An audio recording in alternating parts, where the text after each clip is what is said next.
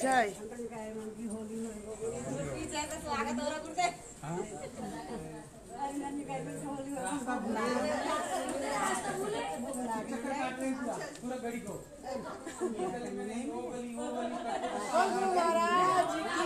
जय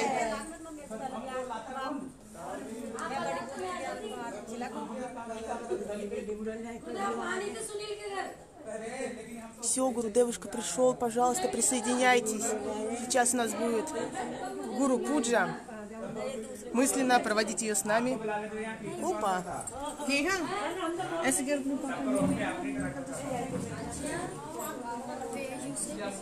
don't know. Maybe here.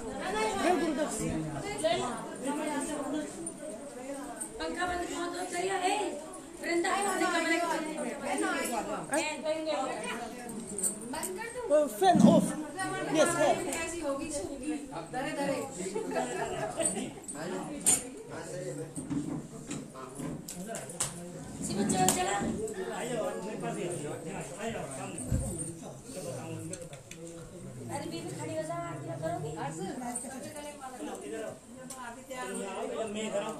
У нас просто сегодня локдаун, поэтому такая гирляндочка. Какую нашли, простите, пожалуйста.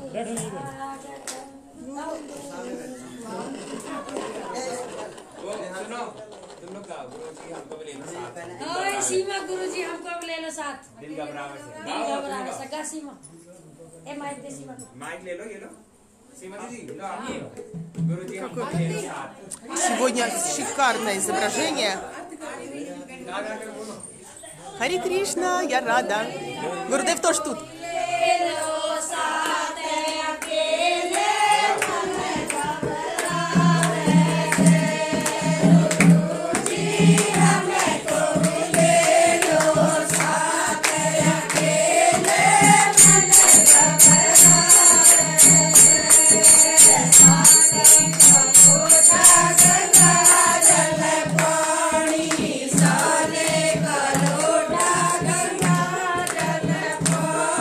Guru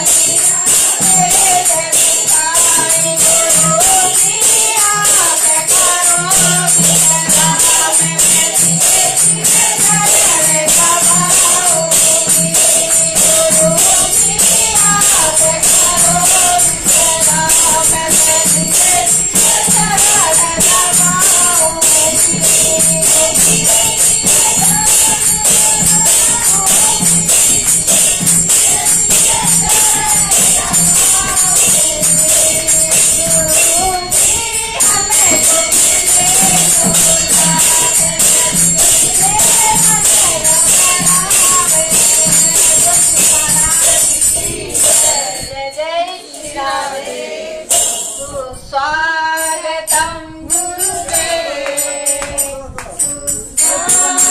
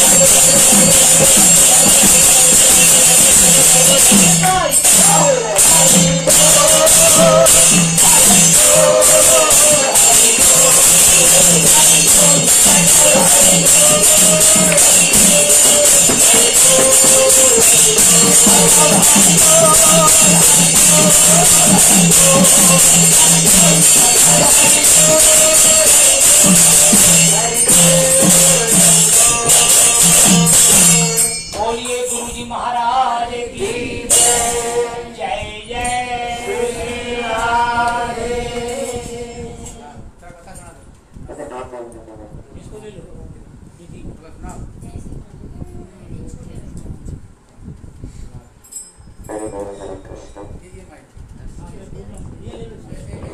Итак, дорогие друзья, у нас переводчик сейчас, видимо, будет катху говорить, поэтому пока перевода не будет.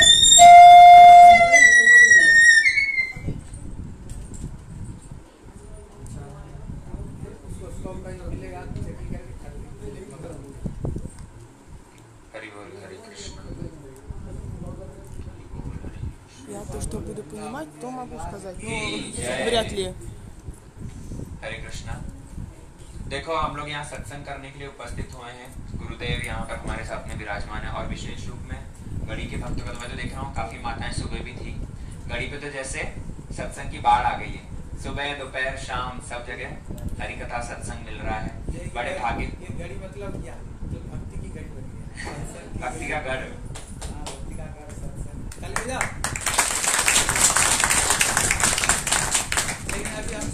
Пока можно просто полюбоваться на нашего Гурудева. Видите, какой сладкий. सबसे अच्छी चीज देखने को मिली वहाँ जो माता है ना कथा कथा ताली है ना। देखिए इससे मेरे पता चलता था कि ये तुगल का जो बात है सचमुच से ये भक्तिमय है। कथा में सिर्फ ताली सहज में सब जगह ताली नहीं सहज में बजाते। मैं देखा अच्छी अच्छी कोई कथा को मान लगती ना तो ताली बजा रहे ये चीज मैंने देखी। अब विशेष कर जो ताली बजाते मुझे थोड़ा बाद में बजाती थी, लेकिन वहाँ जो बिहार के जो लोग थे मैं देखता था गड़ी वहाँ के बोलो तो मुझे तो बजा दी थी, लेकिन जो बिहार के लोग थे ना कोई चीज़ अच्छी मन में लगती ताली बजाते कथा कथा में ताली बजाते।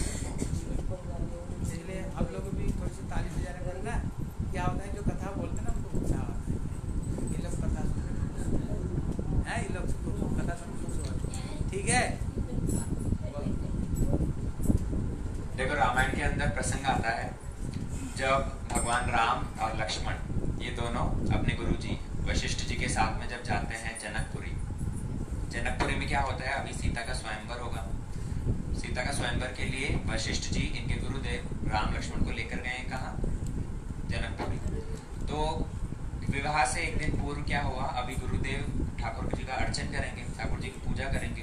तो इन्होंने क्या कहा इन्होंने राम और लक्ष्मण को आदेश दिया तुम जाओ और बागान से बगीचे से फूल चयन करके ले आओ। बगीचे से फूल चयन करके ले आओ। अभी राम लक्ष्मण दोनों अपूर्व सुंदर ये जब गए हैं बगीचे के अंदर भगवान राम कौन है आनंद कंद स्वरूप। भगवान राम को साधारण थोड़ी है वो तो आनंद स्वरूप है। भगवान कौन है सच्चिदानंद स्वरूप। तो भगवान राम ने जैसे ही वाटिका के अंदर प्रवेश किया है सारे विश्व, सारे वृक्ष, सारी लताएं पताएं सब प्रफुल्लित हो गई, क्योंकि जिस धरती पर ठाकुर जी स्वयं चल रहे हैं, जिनके चरण पड़ रहे हैं, ठाकुर जी का श्रीअंग से स्पर्श होकर जो वायु बह रही है, वो जब उन वृक्षों पे, जब लताओं पे पड़ी, तो सारे लता पता इतने प्रस्फुटित हो गए, इतने प्रसन्न हो गए हैं कि कोई सीमा नहीं। सारे वृक्षों में पेड़ लदे हुए हैं, फल लदे हुए हैं और सभी कलियां खिली हुई हैं। वहां पर क्या किया भगवान राम ने, जैसा गुरुदेव ने आदेश दिया था, तो वहां से पुष्प चयन करना आरंभ किया भगवान राम। Дорогие друзья, сейчас у нас переводчик выскажется. Кроме него здесь вообще никто по-английски не бум-бум.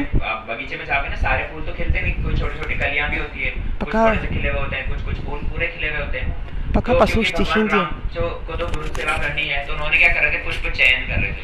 पुष्प चयन नहीं कर रहे थे, क्या हो रहा था, सारे फूल जो स्वयं आकर और भगवान राम के हाथ में गिर रहे हैं। फूलों का कितना सौभाग्य है, देखो साक्षात ठाकुर जी जिनका चयन करने आए हैं, तो उनके हृदय में कितना आनंद होगा। Гурудев похудел, либо гайтри читает, либо джапамалу. तो साधारण नहीं है। हम लोग श्रवण करते हैं ना, जब पохудел джапа. अपने धराधाम से इस धरती पर आते हैं तो अकेले नहीं आते, अपने परिकर के साथ में आते हैं, अपना धाम सब लेकर के और यहाँ आते हैं। तो जब भगवान राम यहाँ पर उपस्थित हुए, जनकपुरी भी साक्षात यहाँ पर आई, और उसके अंदर जो फूल पुष्प थे सब चिन्मय है, सब चिन्मय है। तो सारे पुष्प क्या हो रहे थे, स्वयं आकर और भगवान राम के हाथ में गिर रहे थे। लेकिन लक्ष्मण जी कौन है, गुरु। लक्ष्मण जी गुरु स्वरूप है। तो जो आधे खिले हुए फूल थे, जो पूरी तरह से खिले हुए, Вот я единственное, что понимала, что Лакшман это гуру Сварупа. कि अगर हम आज खिले हुए होते, अगर हम पूर्ण रूप से विकसित होते, तो क्या होता, भगवान राम हमारा изначальная гуру Татва. हमें भगवान राम के श्री हस्त कमल का तो स्पर्श मिलता ही, बाद में हम लोग Речь, короче, идет про Йодхи, про Раму, про Лакшмана. Все, что я могу вам сказать. यहाँ पर सारी वो कच्चे फूल, सारी कलियां खुद को धिक्कार कर रही है, भगवान हमारा कैसा दुर्भाग्य है कि भगवान स्वयं पुष्प चयन करने के लिए आए हैं, लेकिन हम क्योंकि प्रस्फुटित नहीं है, इसलिए वो हमारा चयन ही नहीं कर रहे, इसलिए हम उससे वंचित हो जा रहे, ठाकुर जी की सेवा में नहीं लग पाएंगे। तब क्या किया, वहां पर लक्ष्मण जी थे। लक्ष्मण जी ने सोचा कि इनको सेवा में लगाना पड़ेगा, इनको भगवान की सेवा में लगाना पड़ेगा। तो लक्ष्मण जी ने क्या किया, भगवान लक्ष्मण जी ने ये सारे अध खिले हुए सारी कलियां जो थी, इन सुंदर सुंदर कलियों को चयन कर करके और क्या किया, एक सुंदर माला बनाई, और सुंदर माला बना के और उसको भगवान राम को पहना दी। भगवान राम को पहना दी, जो सुंदर पुष्प थे उसको, उससे भगवान राम के केशों को सजा दिया। अभी देखो यहाँ पर क्या हुआ, ये यद्यपि ये फूल सारे खिले हुए नहीं थे, इनको सेवा में भी लगना नहीं था, लेकिन लक्ष्मण जी कौन है, वो गुरु हैं। तो उन्होंने क्या किया, उन्होंने उन आधे खिले हुए फूल को भी भगवान राम की सेवा में लगा दिया। जो खिले खिले पुष्प है ना, जो सारे खिले हुए फूल हैं, वो तो अभी तक भगवान राम के हाथ में ही है। राम उनको लेकर जाएंगे, गुरु जी को देंगे, गुरुदेव बाद में फिर उनसे पूजा करेंगे। लेकिन जो खिले हुए नहीं थे, जो सारी कलियां थी, उन्हीं को ही लक्ष्मण ने क्या किया, Дорогие друзья, я, к сожалению, с хинди не перевожу, ничего поделать не могу. बताते हैं, बड़ी सुंदर शिक्षा है। Переводить нам больше некому. और ये सारे आधा खिले हुए सारी कलियां, अध कचरी अध खिली जो फूल हैं, वो सारे सब कौन है, हम हैं। हम भी कौन है, पूर्ण रूप से विकसित नहीं है। पूर्ण रूप से विकसित नहीं है का क्या मतलब हुआ कि हमारी भी कोई योग्यता नहीं कि हम ठाकुर जी की सेवा में लगे, हमारी भी कोई योग्यता नहीं है। आप विचार करके देखो, अपने मन के अंदर एक बार झांक कर देखेंगे, हमारा मन कितना मलिन है।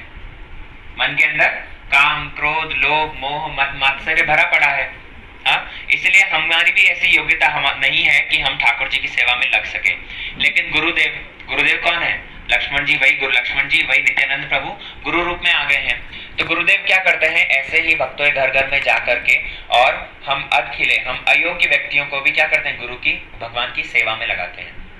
गुरु का यही कार्य रहता है। हमारे श्रील भक्तिवेदांत नारायण गोस्वामी महाराज जिनकी छवि आप देख रहे हो ना, ये महापुरुष कहते थे कि मुझे तुमसे कोई जागतिक संपत्ति नहीं चाहिए, मैं तुम्हारे घर घर में आ रहा हूँ, तुमको भगवान की कथा कीर्तन सुना रहा हूँ, तो किस उद्देश्य से, तुमसे कोई पैसा लेने के लिए आ रहा हूँ या तुमसे कुछ भिक्षा करने के लिए आ रहा हूँ। बोलते थे नहीं, तुम मुझे यदि कुछ देना चाहते हो तो क्या दो, तुम मुझे अपना मन दे दो, तुम मुझे अपना मन दे दो। और हमारा मन कैसा है, हमारा मन नहीं, हमारा मन कुमन है। कुमन है, कु अर्थात सारी गंदी चीजें इसके अंदर भरी पड़ी है। गुरुजी महाराज जी कहते थे कि तुम अपना कुमन मुझे क्या दे दो, मुझे समर्पित कर दो, मेरे चरणों में अपना मन कुमन को समर्पित कर दो। मैं क्या करूंगा, इसका मार्जन करूंगा, मैं इसको साफ करूंगा। इसके अंदर जो काम, क्रोध, लोभ, मोह, मद, मात्सर्य, जो भी दुनिया जहान का कचरा तुमने भर रखा है, मैं उसको साफ कर दूंगा, उसका मार्जन करके, और इसको कुमन से मैं सुमन बना दूंगा। सुमन मतलब पुष्प। सुमन का एक अर्थ हो गया सुंदर मन, या फिर एक अर्थ हो गया पुष्प। तो इसको मैं सुमन बना के और भगवान श्री राधा कृष्ण, राधा विनोद बिहारी जी के चरणों में दे दूंगा, महाराज जी कहते थे। तो हमारा मन कैसा है हम सब जानते हैं, लेकिन विशेष करके गुरु जी की ही कृपा होती है। गुरु ही क्या करते हैं, घर घर में आके और हमारे इस कुमन को, हमारे इस अयोग्य मन को भी लेकर और क्या करते हैं, भगवान की सेवा में लगाते हैं। इसलिए सब अपना मन क्या करो, गुरुदेव के चरणों में समर्पित कर दो। सब पूर्ण रूप से शरणागत होकर अपना मन गुरुदेव के चरणों में दो। शरणागत होने का क्या अर्थ हुआ, वो जैसा आकर उपदेश दे रहे हैं उसका पालन करो, वो जैसा बता रहे हैं उसका पालन करो। ऐसा नहीं हरि कथा में बैठे, इस कान से सुना, इस कान से निकाल दिया, बोले बाबा लोगों का काम था बोलने का, वो आए बोल गए, हमने वहीं पे अपना पल्ला झाड़ा और चले अपने घर में। नहीं, इतना सत्संग का सुयोग जो मिल रहा है, देखो भागवत होनी थी तो कोरोना के चक्कर में कैंसिल हो गई, लेकिन मेरे को तो लगता है कोरोना नहीं है तो विशेष कृपा हुई है, करुणा हुई है। क्योंकि अगर भागवत होती तो हो सकता है कभी प्रोग्राम होते, इतने बिजी शेड्यूल रहता ना, 3-4 घंटे तो भागवत में चले जाते, तो इतना ज्यादा घर घर में प्रोग्राम्स हो नहीं पाते। लेकिन भागवत नहीं हुई तो इसलिए क्या हो रहा है, हर एक घर में सुबह दोपहर शाम प्रोग्राम ही प्रोग्राम हो रहे हैं, हरि कथा मिल रही है, कीर्तन मिल रहा है। तो इतना सुयोग जो हमको मिल रहा है, इतना सत्संग जो हमको मिल रहा है, इसको व्यर्थ मत जाने दो। यहाँ की एक एक शिक्षा को मन में उतारो, दिल में उतार के जो भजन का उपदेश मिल रहा है, हरिनाम करने का उपदेश मिल रहा है, जो सब उपदेश मिल रहे हैं उनको धारण करो, और इसी से ही एकमात्र प्रसन्न रह सकते हो, इसी से ही सुखी हो जाओ। इसीलिए क्या करो, अपना मन गुरुदेव के चरणों में दो, उनका सत्संग श्रवण करके और अपना जीवन सुधार लो। वांछा कल्पतरुभ्यश्च कृपा सिन्धुभ्येव च पतितानां पावनेभ्यो। Ура! Господь услышал мои молитвы.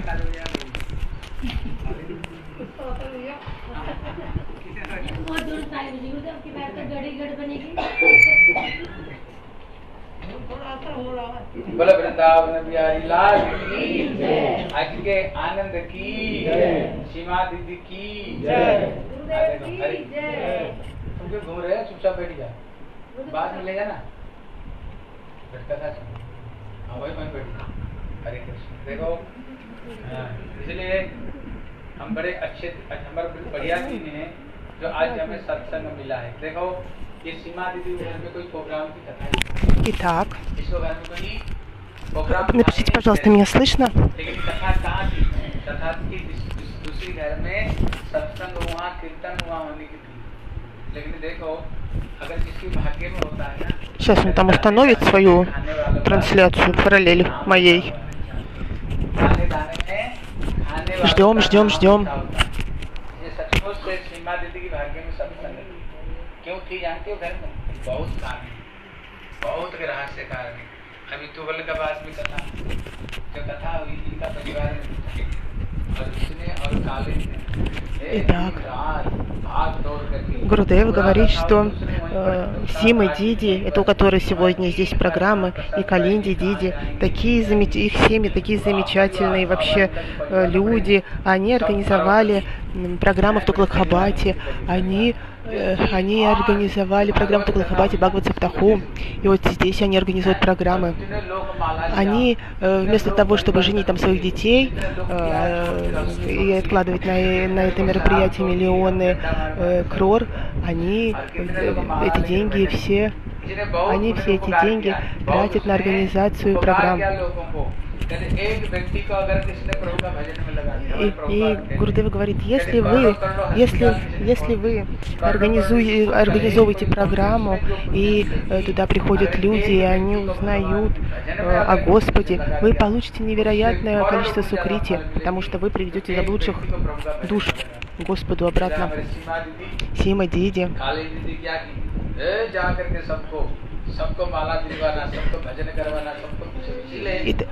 Они каждый день повторяют свою харинаму, и все время у всех спрашивают, повторяли ли они харинам. Они поддерживают у себя на районе вот этот вот интерес к Харикатхе, они организовывают у себя программы. Здесь замечательная комната, усиленные дети, прекрасные божества.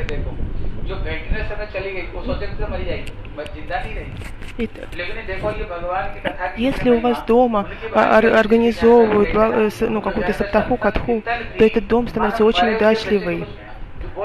И этот дом превращается в Галоку Вриндавана.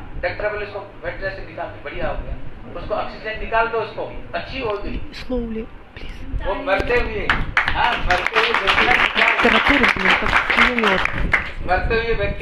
Прошу прощения. Итак, они снова... Сейчас, одну секунду. Итак, эти женщины, они пытаются... у какой-то женщины там умер муж от короны, но все равно они организуют программы. Итак, и многие люди приходят сюда на эти программы. И что Шанкар рассказал однажды Парвати? О Парвати, на самом деле сатсанга в этом мире очень редка. Только самые удачливые души могут прийти в саду-сангу.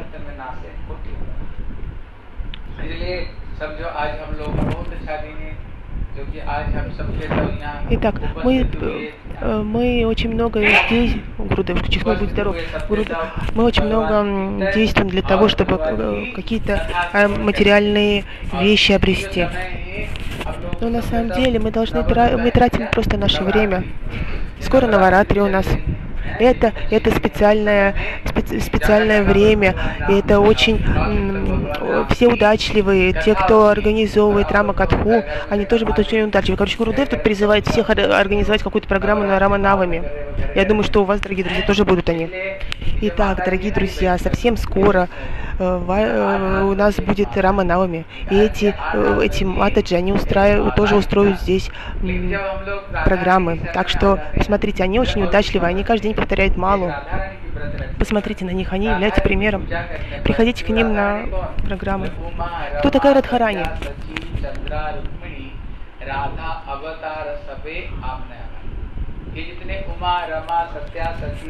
Итак, все Рама, Ума, все входят в Радарани, точнее, все исходят из Радарани. Радарани — это целое. Каждый должен поклоняться Радхарани. Радхарани, сам Господь просит Радхарани, просит ее о служении.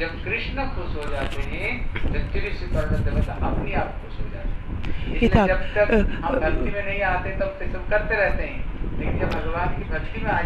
также многие поклоняются полубогам, но полубоги когда будут счастливы? Они будут счастливы, когда будет Кришна счастлив, тогда все полубоги будут счастливы. Поэтому нету смысла поклоняться полубогам.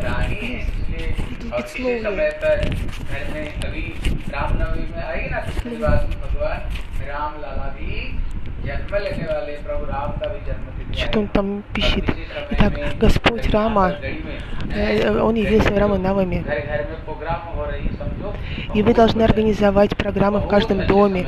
Это действительно очень великий праздник. Будет Харикатха о Раме. В каждом доме должна проходить Харикатха.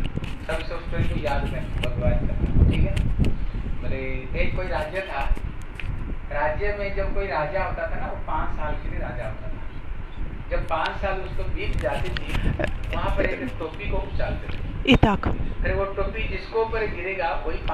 на самом деле это наш выбор, каким образом мы проводим свое свободное время. Если мы там смотрим телевизор, сидим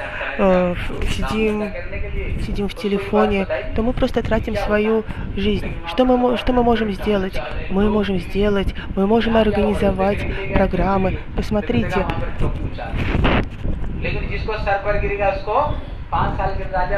Рама Катха, она очень сладостная.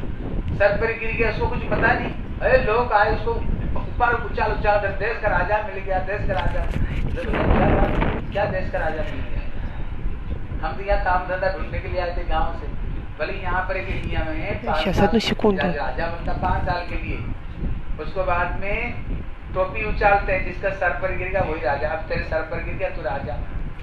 Итак, 5 साल के लिए, बोले कितना दिन के लिए, बोले 5 साल के लिए, बोले 5 साल बाद नहीं, बोले चलो सिर्फ सब कुछ दिखाएंगे। 5 साल बाद में क्या होगा उसको लेके, बोले तुम्हारी राज भवन और तेरी ये रानी है, राज रानी तुम्हारी रानी है, और तुम्हारी ये Итак, сейчас Гурудев рассказывает, он говорит, что когда мы женимся,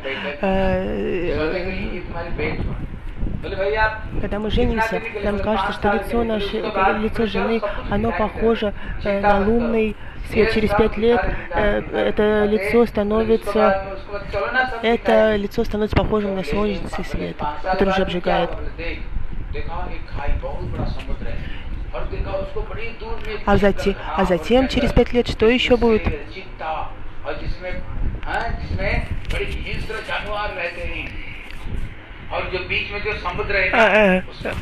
А затем это лицо жены становится как вулкан, то есть на него уже становится невозможно смотреть. Итак, что это значит? Это значит, мы сейчас с вами тратим свою жизнь для того, чтобы служить женам, сыновьям, детям. Но на самом деле, что нам нужно делать? Что нам нужно делать? Нам нужно копить сукрити. Итак, я прошу прощения, я сейчас не могу уловить мысль, я поэтому пока посижу. У нас переводчик очень быстро говорит, настолько быстро, что у меня просто сейчас мозг взорвется.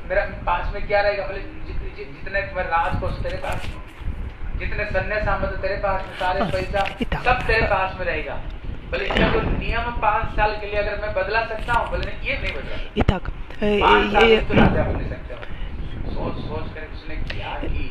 какие-то там регулирующие принципы, вообще какие-то отрывистые фразы, ничего не могу понять. Посмотрите, ладно, послушайте Шабда Браман, как Гурудев говорит.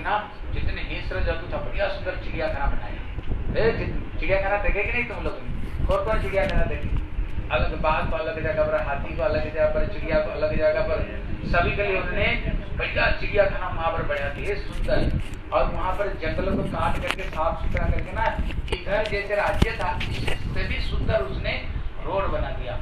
Итак,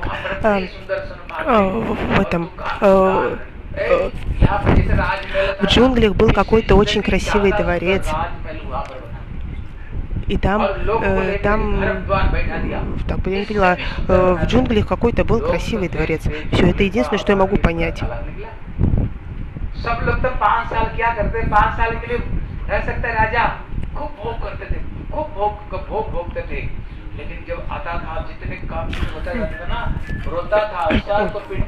Итак, пошла, видимо, какая-то другая речь. Маленькие дети, они обычно играют, плачут, еще что-то делают. А тут, все, поняла. Итак, наше время, оно очень ограничено, и поэтому там был какой-то, я так поняла, ребенок, который в самого раннего возраста ушел в джунгли искать Господа. По ходу дела речь идет про Гуру Махараджа.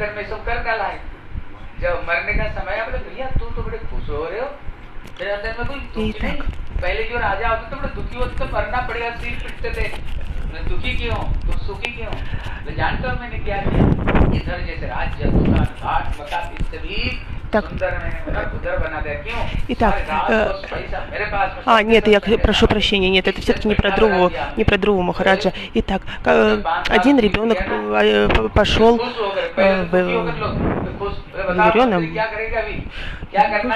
Господи, прошу я прощения, реально сейчас я очень сильно извиняюсь.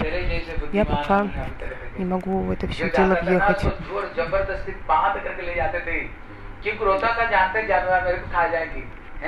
लेकिन तू तो बड़े खुश, तू इतने चालाक निकला, यहाँ से भी सुंदर बना दिया। आज से ना यहाँ का भी राजा तू और वहाँ का भी राजा तू राजा, दोनों का राजा। Какая-то история, может кто-то ее знает, там какой министр ушел куда-то в лес, основал там свое королевство, потом вернулся.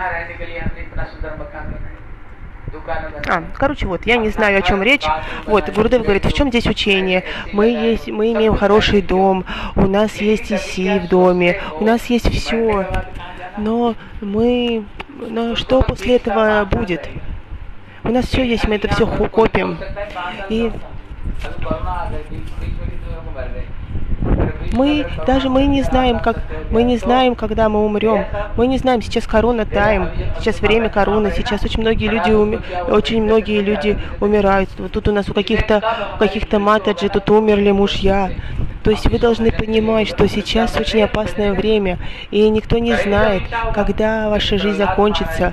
Прохлад Махарадж говорит, он говорит, что нужно начинать свой баджан с самого маленького возраста, когда его друзья-демоны говорили, мы еще маленькие, мы хотим играть. Но что Друва Махарадж сказал? Никто не знает. Прошу прощения, но что сказал Прохлад Махарадж? Прохлад Махарадж начал свой баджан в 5 лет. Но на самом деле он начал свой баджан с самого рождения, еще когда был он в животе у своей матери. Он уже тогда начал баджан. Он очень удачливый. По милости Нарады он получил вот эту преданность Господу.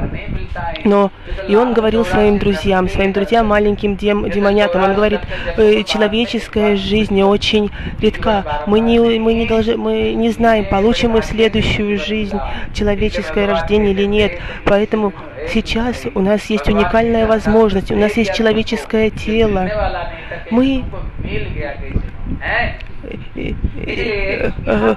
Человеческая форма жизни очень редка. Ни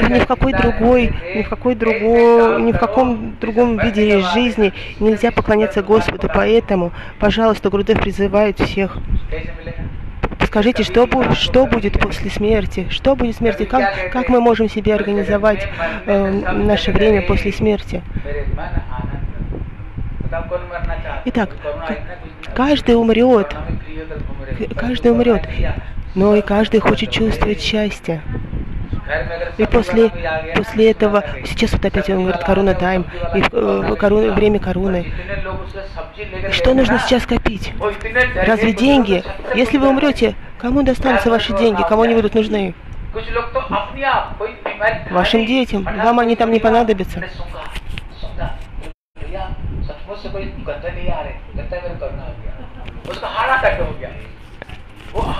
Люди...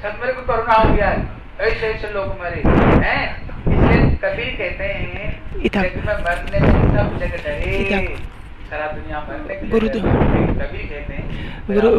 Гурудев говорит, что на самом деле все боятся смерти, но ее бояться не надо. Если вы совершаете баджан, вы никогда не умрете.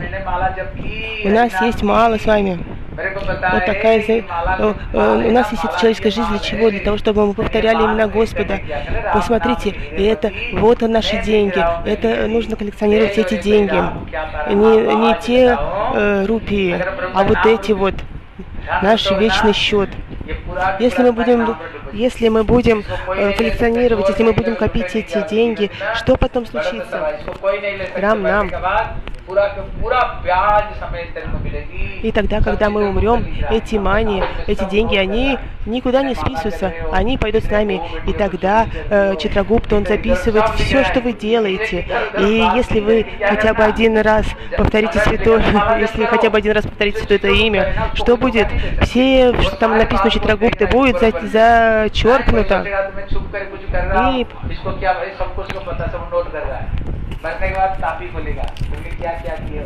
итак, когда мы умрем, Читрагупта обязательно откроет наш лист, где записаны все наши дела. И Читрагупта также записывает, как много кругов вы прочитали. Так, я начинаю напрягаться. Читрагупта за мной следит. Еще и записывает, сколько я кругов. Итак, у него есть вот эти на каждого человека, на каждую личность, на каждую душу у него есть специальный лист, куда он все записывает. То даже он записывает, сколько святых имен вы прочитали, сколько кругов вы прочитали. Итак, когда вы умрете и вы попадете к Читрагупте, и тогда Читрагупта откроет это и увидит, что там написано Ситарам. Что он будет делать? Вас никогда не отправит к Химараджу. Эти деньги пойдут с вами в следующую жизнь.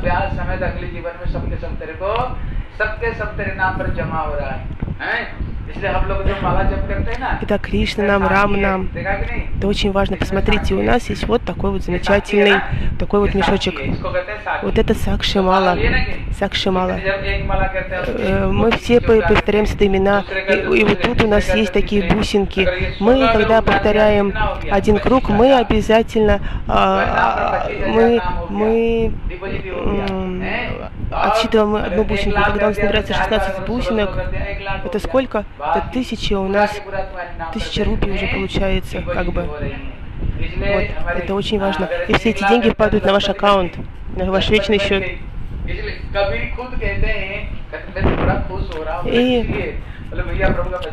Итак, на самом деле, мы будем очень счастливы, если мы будем копить только имена Господа. И Господь все для нас организует.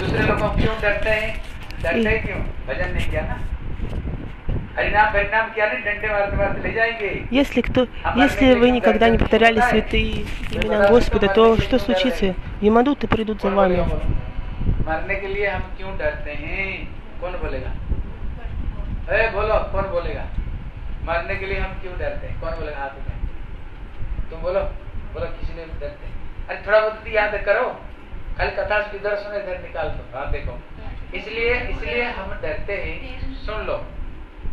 इसलिए हम डरते हैं जब एक व्यक्ति मरता है ना, शास्त्र में बताया अगर एक बिच्छू किसको काट देना, बिच्छू दर्द होता है, लेकिन मरते समय 10,000 बिच्छू अगर एक साथ में एक व्यक्ति को काटते हैं, वो जितने कष्ट होता है।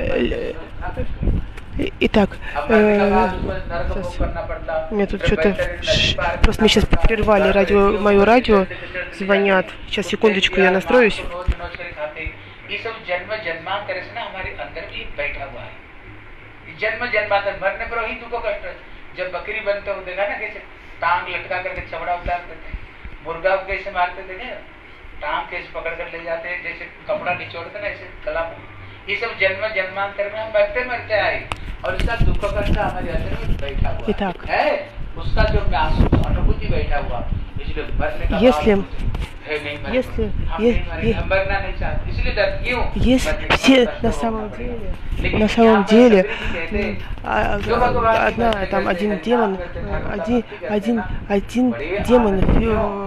один демон видит там какой-то цапли. Короче, кто-то спросил у Юдхишthira Махараджа, что самое удивительное в этом мире. И он сказал, самое удивительное, что все знают, что они умрут, но никто в это не может поверить. И на самом деле мы все с вами умрем. Но что с нами останется навсегда? Навсегда с нами останутся только святые имена. Что с нами будет после смерти? Сейчас у нас есть вот такая замечательная лодка, вот такой прекрасный инструмент для того, чтобы пересечь океан материальных страданий. Но мы никто не знаем, что будет с нами после смерти.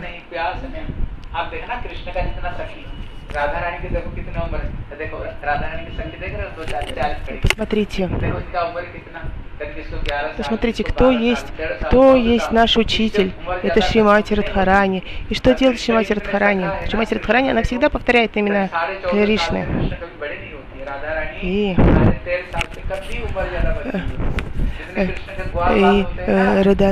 Радарани никогда не останавливается в повторении святых имен. Но мы не знаем, сколько...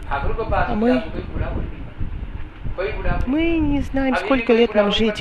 Мы не знаем, но при этом мы понимаем, что мы умрем, но мы не отдаем себе отчет в этом. И что нужно сделать? Нужно позаботиться о своем будущем.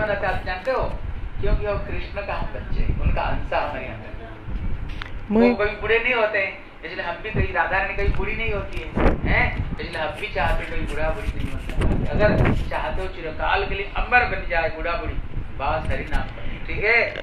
Каждый хочет быть счастливым. Но как можно быть счастливым, если вы не повторяете святые имена? Как можно быть счастливым?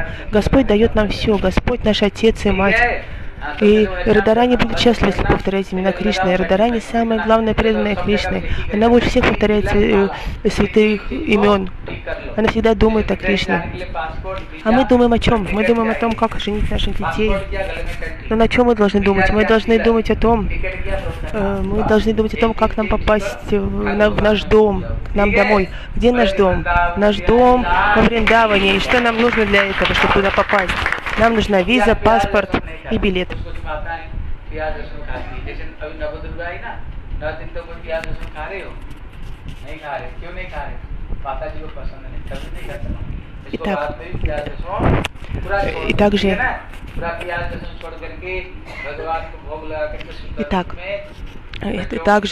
Также нельзя предлагать Господу чеснок и лук.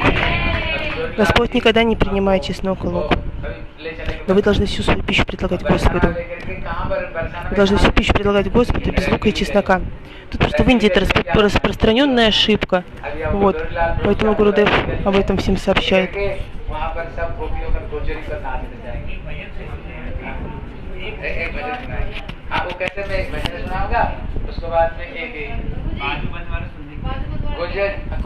Видимо, у нас закончилась катха, была такая маленькая, потому что вот у нас переводчик выключил почему-то трансмиттер. Итак, вот Гурудев говорит, что слушайте Баджан Прабhuджи. Сейчас будет Дамодар Прабhu нас петь, он у нас красиво поет, лучше, чем я перевожу, уж точно. Друзья, ну простите, пожалуйста, у меня реально очень мало опыта, а переводчик у нас очень квалифицированный в английском языке и очень быстро говорит. Иногда такие словечки подбирает, которые я просто в шоке, где он их берет. Все, спасибо, что пришли, спасибо, что были с нами. И не расходитесь, сейчас послушаем еще песенки Дамодар Махараджа. Гурудев очень счастлив, когда видит, что люди приходят на катху, даже такого уровня, как у меня, ну, в смысле перевод. Катха-то сладостная, ее же говорит Гурудев. Вот ладно, все, комментарии мои выключаю, слушаем Баджан. एक पान पर रीझ जाते हैं हरि, एक पुष्प पर एक पान पर। सभी भक्तों से निवेदन, ये ब्रज का रसिया है। एक गोपी कन्हैया को निमंत्रण देकर के शादीशुदा गोपी सास नंद के डर की वजह से और घर वापस चली गई, निमंत्रण दे गई कन्हैया को, कन्हैया मेरे घर कब आएगो, कब मैं बापू लाड़ लड़ाऊंगी और कब मैं बापू कारे कनुआ को माखन मिश्री खवाऊंगी। बोले भक्त वत्सल भगवान की जय जय श्री राम।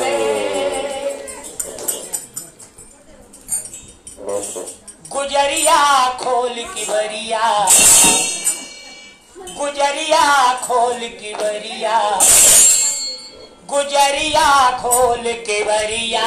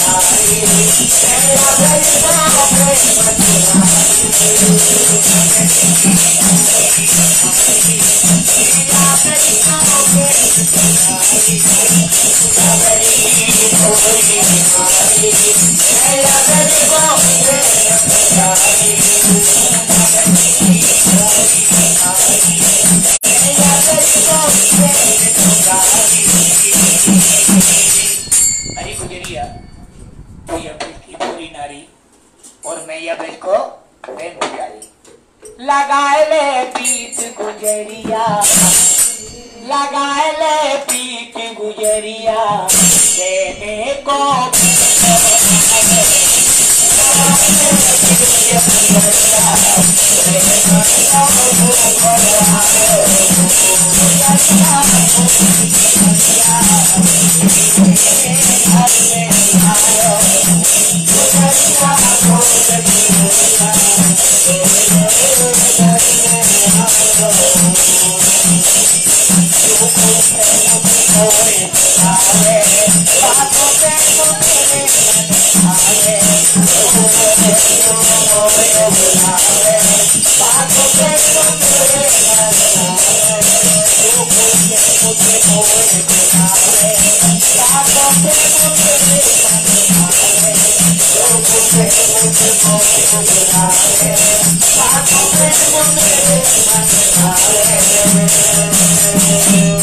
हरी गुजरिया जो को प्रेम से मोह बुलावे, आगो प्रेम मेरे मन भावे।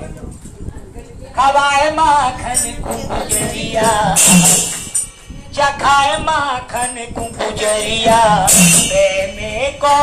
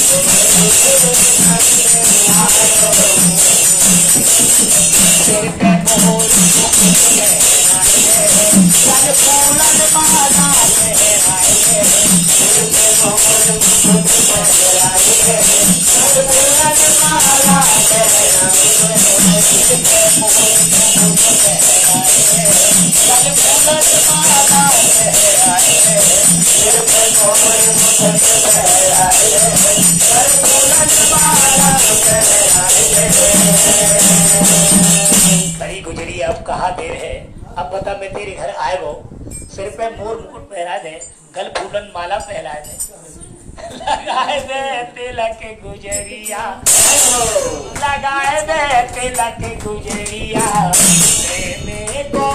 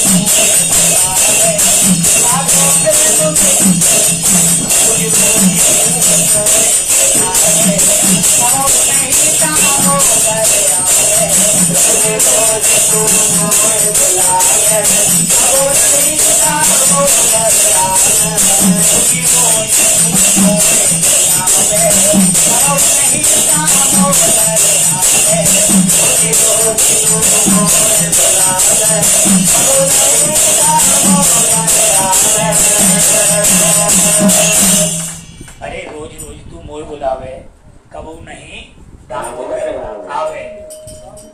बसाए नैन में गुजरिया, बसाए नैन में गुजरिया, बसाए नैन में गुजरिया,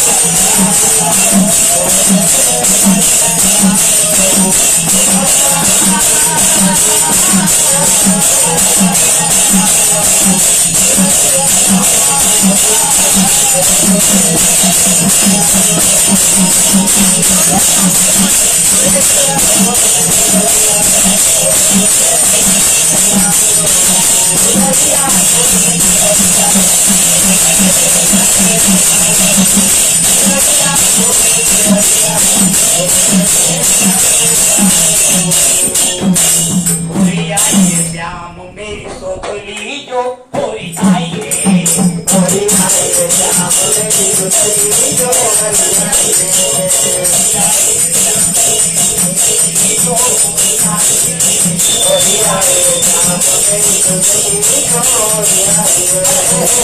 होरी आई रे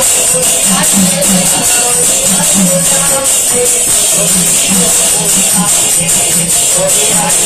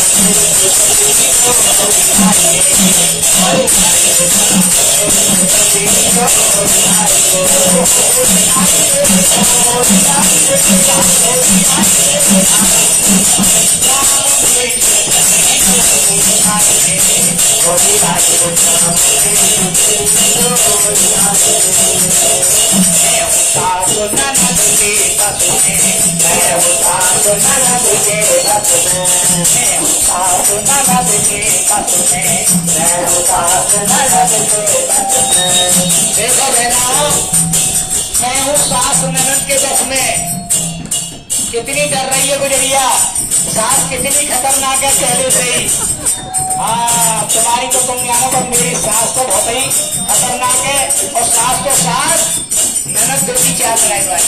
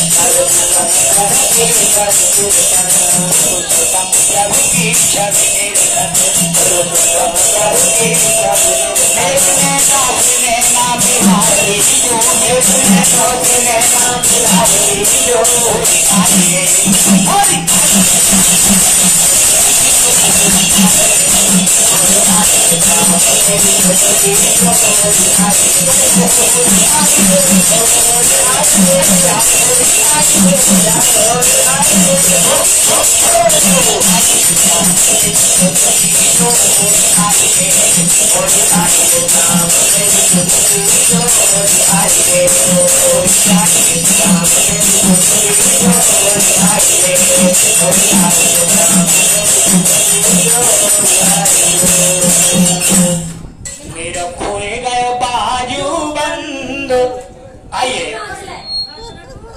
मेरा खोए गयो ओ मेरा खोए गयो मेरा खोए गयो बाजू बंद कपिया हो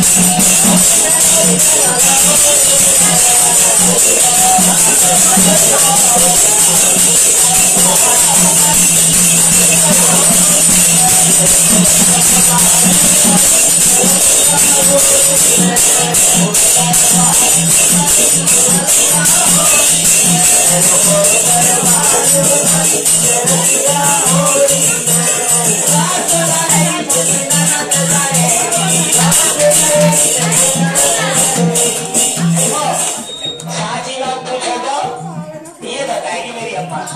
सबसे ज्यादा यही दिख रही है। अम्मा सही बताइए, तुम्हारी और सासी कितनी सीधी सीधी? सही बताइए तुम।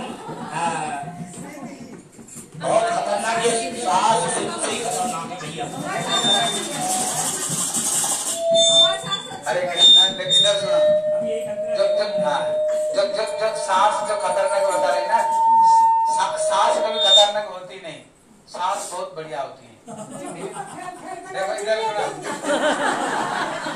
देखो इधर सुना, किसने बोले जितने बूढ़ी सब गड़बड़ी, एक ने बोला और घर में नहीं रहेगा बूढ़ी सब जाएगा बूढ़ी। बात तो सही है। अगर सास नहीं होती है ना, जो बहू है ना फिर ठीक नहीं रहेगी, फिर गड़बड़ी रहेगी। इसलिए हमारी पुरानी रिवाज है, घर का जो सास है वो घर को कंट्रोल करती है। अगर घर को कंट्रोल नहीं करेगी ना, फिर बहुएं ठीक नहीं रहेगी, बहुएं फिर उल्टा पुल्टा करने लग जाएगी। फिर राधा रानी का समय से सास क्यों ऐसे है? कारण भगवान फिर बनाया क्यों जगत को? ये सास है तब बुढ़ी है, तब जगत में सब दुनिया सही रह रहे हैं। नहीं तो घर जाएगा बुढ़ी, अगर नहीं रहेगा तो घर में बुढ़ी माताएं रहेगी तो घर गृहस्थी सही रहेगी, नहीं तो सही नहीं रह सकती। इसलिए ठाकुर ने हमारी व्यवस्था को जो बना कर रखे सही बना रखे हैं, नहीं तो सब उल्टा पुल्टा करना शुरू कर देंगे। इसलिए बहू ये क्या करती है, अपना मर्यादा को रक्षा करते हुए